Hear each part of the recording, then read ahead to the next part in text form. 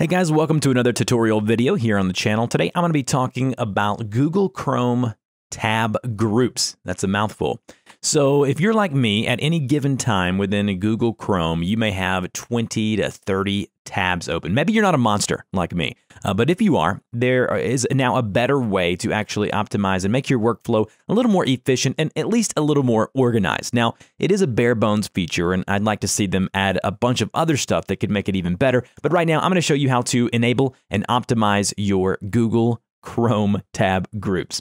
So first off, you need to make sure that you are on the most recent version of Google Chrome. In order to do that, these little three dots up here, there'll be like a little red arrow. If you click that, it'll say, download and restart to the newest version of Chrome. Do that if you haven't already. So in order to enable it, you need to type in your web browser, open up a new tab here, go to Chrome://flags. And then once you have that typed in, go ahead and go to this site here. Up here under search flags, you can type in groups or tab groups. It doesn't really matter. And then all of these here, the first two for sure, tab groups and tab groups collapse, make these, change them from either default or disabled to enabled. That's how you enable the actual group feature within the browser itself. So once you've done that, restart your browser, close out of that tab, and then now what you can do is whenever you have a new tab open, you can right-click on that tab, and now an option to add this specific tab to a group will come available. You can either add it to a specific group that you've already created, or you can create a new group. So for PayPal here, I will create a new group, and then now you'll see the little dot that comes to the left-hand side.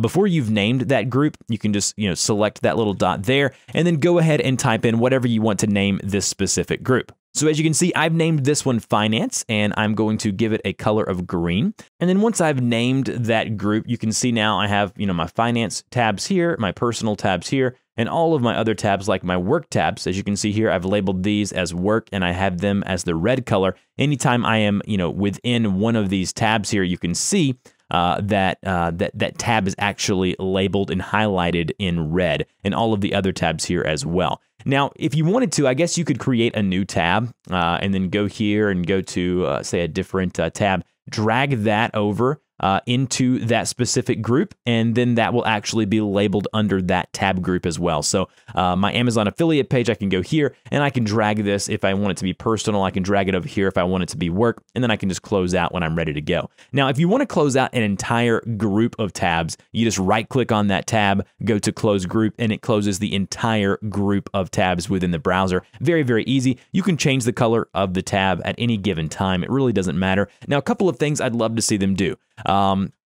I'd love a collapse feature where you can actually right-click or click on the tab here, the group, and then collapse all of these under one, and then have like a drop-down menu where you can just select it and then go to any of these tabs. Especially if you have a whole bunch of tabs open, this would be very helpful. Also, for some reason, when you close out, so let's say I close out of a tab here and close this out here and then reopen. So if I go here and reopen Facebook, it doesn't automatically go to that new group that I had put it in. I actually have to go back here, go to add tab to a group, and then create it once again. I'd like to see it kind of stick, but I do understand kind of where they're going with this. They're thinking that, if you're working throughout the day, or a lot of folks leave their computers on, whatever, this would not be a problem. And I believe you can actually go into Chrome and then go to your preferences here, and then I'm sure you guys know a lot about this anyways, but you can go whenever you open up Chrome, you can have it open up specific tabs.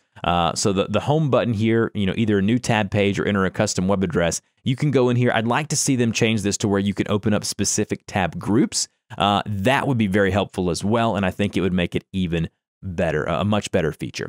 So hopefully this has helped you out working with the Google Chrome tab groups. If you have any questions or features you'd like to see, put those in the comment section below. If you would, don't forget to share and like the video. Subscribe if you want more great tech tutorials just like this, and I will see you guys in the next video.